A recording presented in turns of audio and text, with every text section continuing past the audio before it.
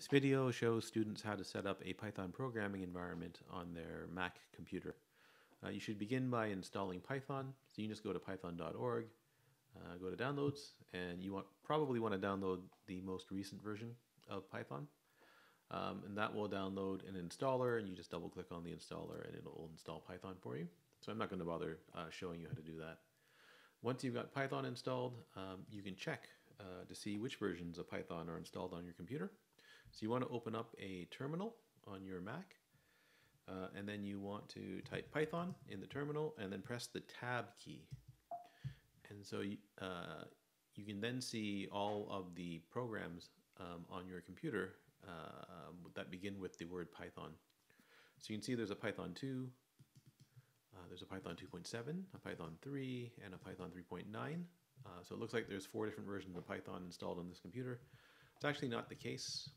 If you delete Python and type which, Python 3, you'll see that in fact it is version 3.9. So when you type Python 3, you actually get the Python 3.9 version of Python. And so now that Python's installed, you can go to the textbook webpage for the Mac instructions for installing Python and the libraries that you need.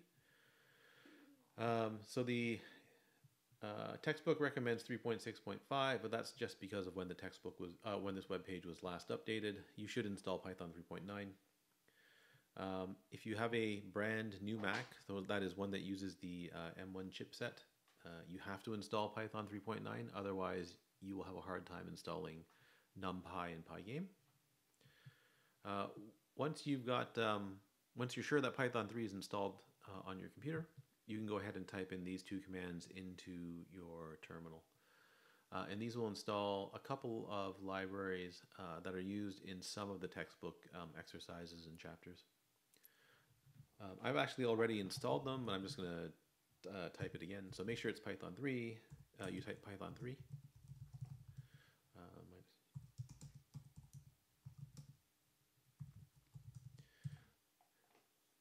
And this is going to say that it's already installed, right? So requirement already up to date. Once you've got that installed, once you have NumPy installed, you can install Pygame. And that's fine too. Again, this is a brand new computer using the latest ARM chipset. So if any computer is going to have trouble installing these 2 libraries, it's going to be this one. With Python 3.9 installed, everything's fine. From what I've read on the internet, if you have an earlier version of Python, you may have a hard time installing those libraries on this particular chipset. If you have a Mac, a slightly older Mac with an Intel chipset, everything should be fine. You can then follow the instructions here to check if the libraries have been installed correctly. So the way you do that is you just run Python, and then you just import the libraries. So if you import NumPy, you shouldn't get an error message. If you import Pygame, you shouldn't get an error message, and everything's fine. So everything seems to be installed correctly here. We can exit the interpreter by typing exit with a pair of parentheses. And I'm back in the terminal.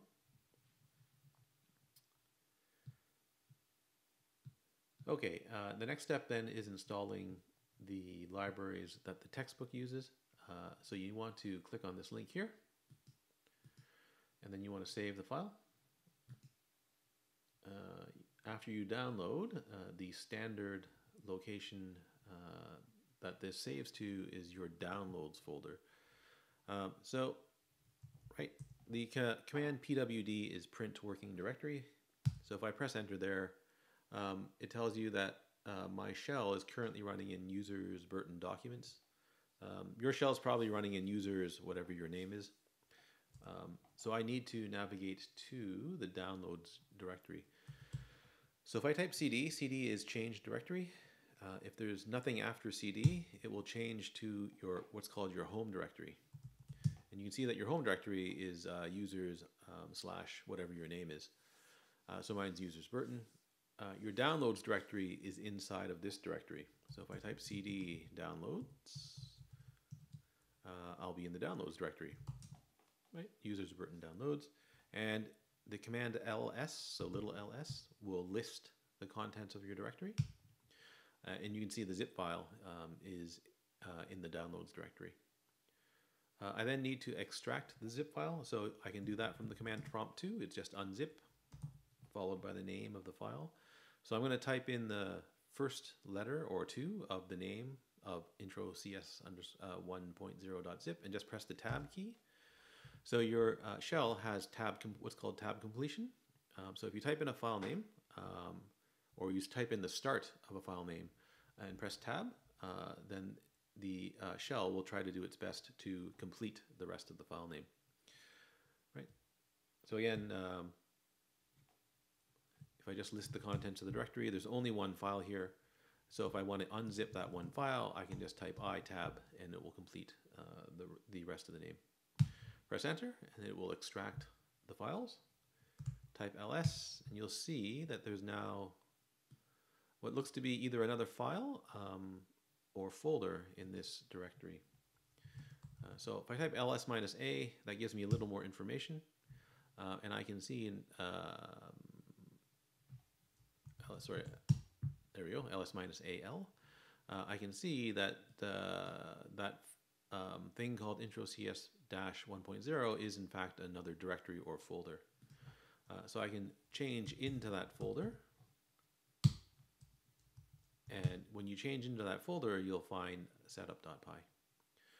And now you can run this command right here. So Python 3 setup.py install -- user. And what that does is it takes these Python files, which make up the library, the book site, what the authors call their book site library, and it copies them into your Python 3.9 library directory. So it knows. So now, whenever you run Python 3, it knows where to find the book site library files. Okay, so once you've done that, you can go back to your downloads directory. So .. means go up one directory. So I'm now in the downloads directory because I was in the intro CS directory. If I type ls minus al again, I can see these two files. If you want to, you can remove those two files.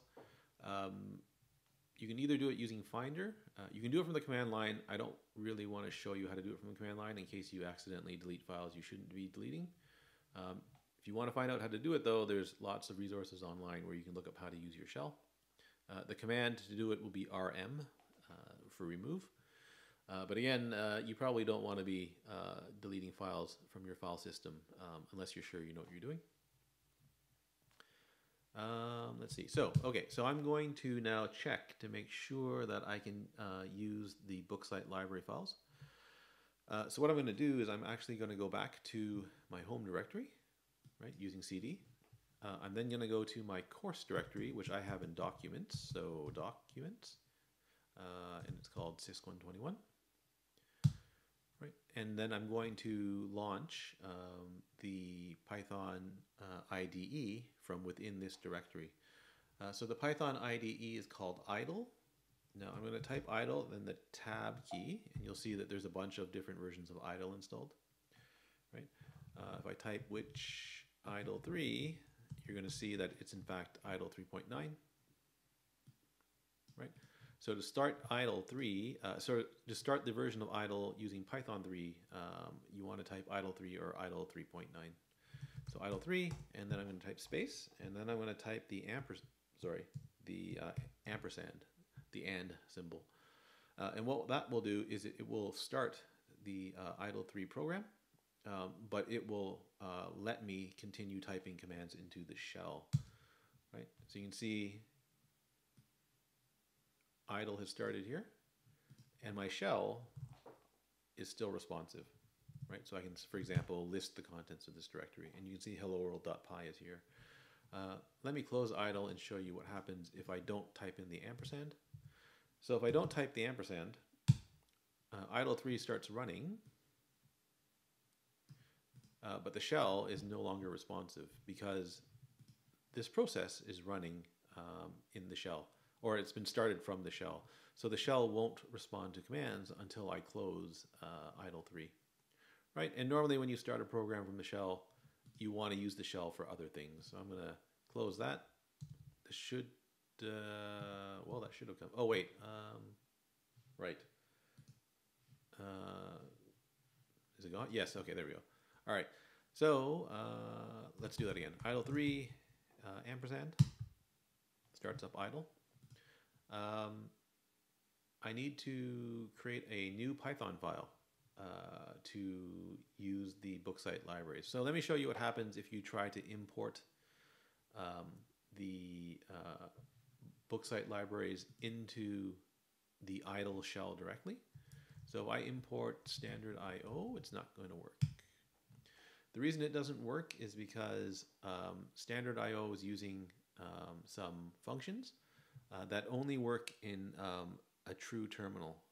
So basically something that looks like this, right? Something that looks like your terminal program. The idle shell is not a true shell, so it's a fake. It's actually running a fake terminal, and so so some of the functions that the standard IOPy uses won't work in this fake shell. So what you have to do is you have to create a new file. So we're going to create we're going to create our own standalone Python program instead of typing in commands directly, into the shell. So if I import standard IO over here and then try to use one of the standard IO functions like WriteLine,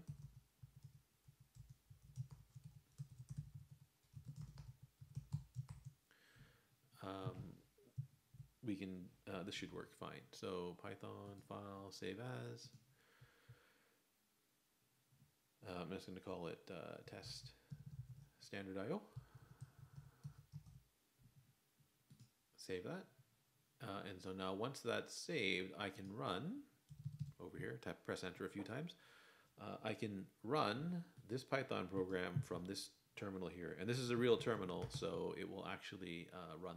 It'll actually, standard IO will actually be run in this terminal. Okay. So this is test standard IO, and it should just print hello world. So once you get that working, you're all set and ready to program in Python using the textbook. And that's the end of this video.